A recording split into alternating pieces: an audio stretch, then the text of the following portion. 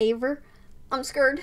No! So we get a lot. It didn't make sense. How do I say this? That's hard to say. I really don't know.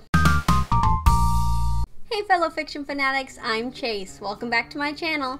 Today I'm going to be doing my monthly wrap-up for November. In November I was able to read 5 books, so let's get into it. The first book I read is Sheets by Brina Tumler. So this is a short graphic novel which features a ghost named Wendell and a girl named Marjorie who's running her family's laundromat after her mom dies. So the things that I liked about this book were that it was a quick read. I really liked how the art style was done because in the ghost world it was void of color, and I thought that was really cool. But that's pretty much all I liked about this book. I wish there had been a better established friendship between Wendell and Marjorie. It was just like, oh my gosh, there's a ghost. We can sort of be friends. Oh, betrayal. But yay, he fixes everything in the end.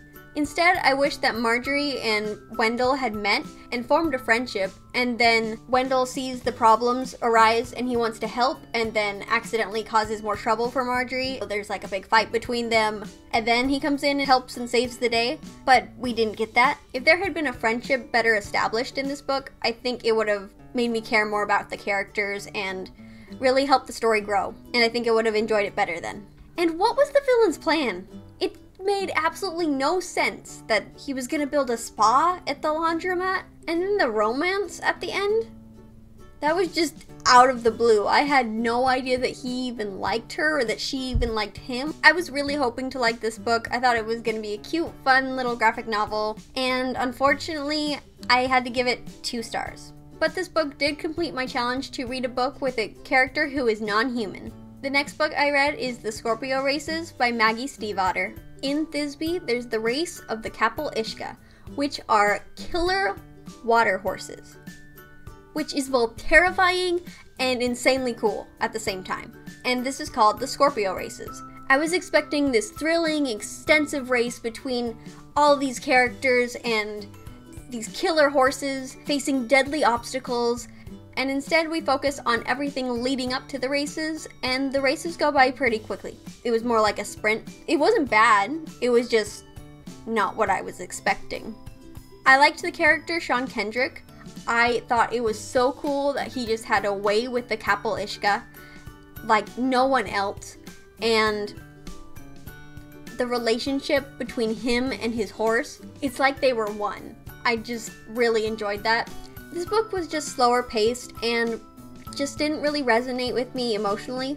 I didn't care for the romance aspect. I thought it was unnecessary, but to each his own. And for me, the ending was just unsatisfying. It left me wanting more in not a good way, so I just didn't really love the ending. So for these reasons, I gave this book 3 stars. I just don't think Maggie Stiefvater is an author for me, but that's okay. So the next book I read is The Tyrant's Tomb by Rick Riordan. This is the 4th book in the Trials of Apollo, so I can't really say much about it, but I will say that we are back at Camp Jupiter, so we get to see a lot of the characters that we know and love from there. I really loved the humor in this, and I enjoyed being back with all my favorite characters from Camp Jupiter and all the new characters that were introduced. The only thing I can say that I'm not enjoying about this series is what's with the scary birds? The second one had battle ostriches, which does not help my fear.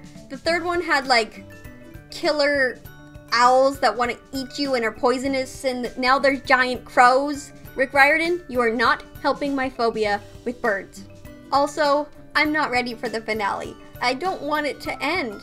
I really love this series, and although I'm really scared, I am excited to get to the next one, and I gave this book 5 stars. And it completed my challenge to read a book that is a Goodreads Award winner.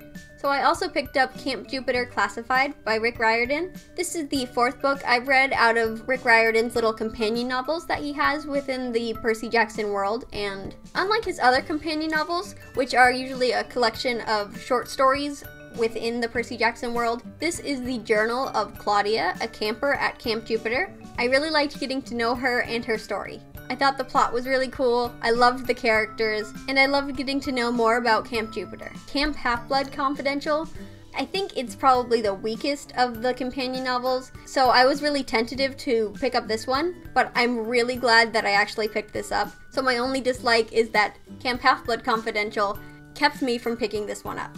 But I gave this little novella 5 stars. And the last book I read is Mastering Our Mountains by Jennifer Baker, Craig Nielsen, Kim O'Neill, Jojo Townsell, Veronica Rosenfeld, Colleen Butler, Joel Peterson, Jeff O'Neill, Tamara Baker, and myself.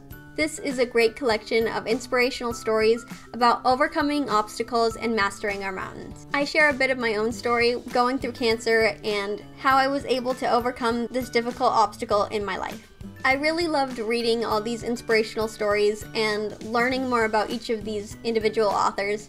I really enjoyed working on this project, and I would love for you to check it out. It's now on Amazon as an ebook and a physical book. All the profits will be donated to the nonprofit organizations Chemo Buddies for Life, Hats and Hair from Kids Who Care, and RIP Medical Debt. I'll leave a link for that in the description box below. I want to thank everyone who has already supported us. I am pretty biased about this book because I was a part of this project, but I would give it 5 stars and I'd love for you to check it out. So those are the 5 books I was able to read this month. I'd love to know books that you were able to read in November, and let me know if you've read any of these and what you thought of them. As always, thanks for watching. Don't forget to like, comment, and subscribe, and don't forget to share the love. I'll see you next time. Bye!